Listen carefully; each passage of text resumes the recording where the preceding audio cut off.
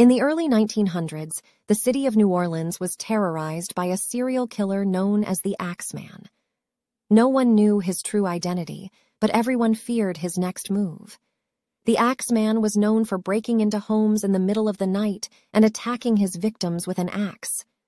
One night, a couple woke up to the sound of their front door being kicked open. They quickly turned on their lights and saw a figure in a hooded cloak standing in their doorway. Before they could scream, the Axeman lunged at them with his axe. The couple managed to escape with their lives, but they were deeply traumatized by the attack. They spoke to the police about what they saw, but the Axeman remained elusive.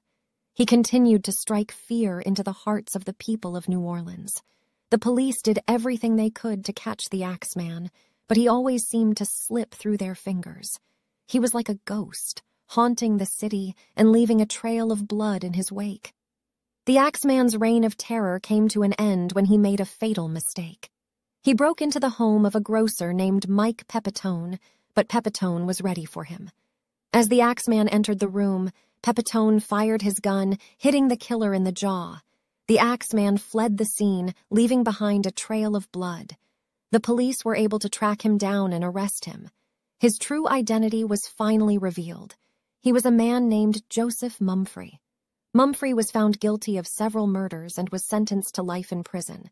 He died behind bars a few years later, but the memory of his horrific crimes lived on in the minds of the people of New Orleans.